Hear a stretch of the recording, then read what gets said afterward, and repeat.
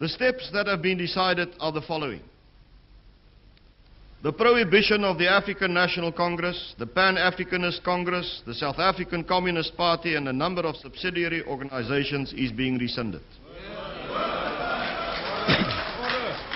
I realized we've started something where the final result could not be predicted.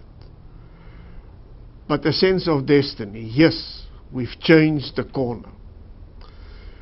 I also had, as a normal person subject to tensions and nerves, a feeling of great relief. It was done. Even with the advantage of hindsight, I would take again many smaller strategic and tactical decisions. With the advantage of hindsight, I might have things done differently. But on the major issues, I have no regrets.